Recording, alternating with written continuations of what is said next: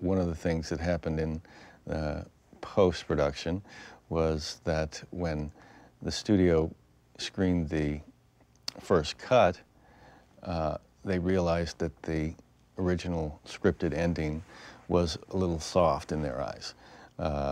What that was, the villain at the end of the film is catapulted up into the metaphasic rings of the planet and morphs from an old age to a young age, and you're supposed to get the impression that he's basically going to go all the way back to, you know, the womb almost.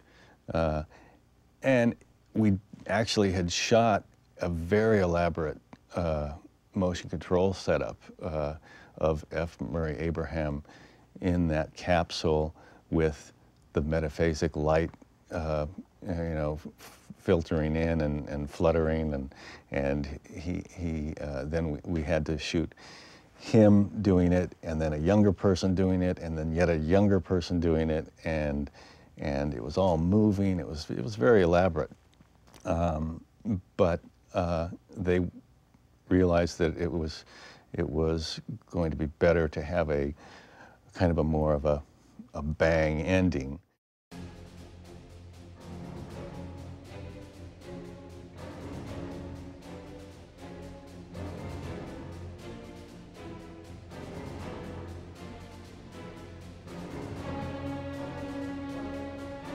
Looking for this.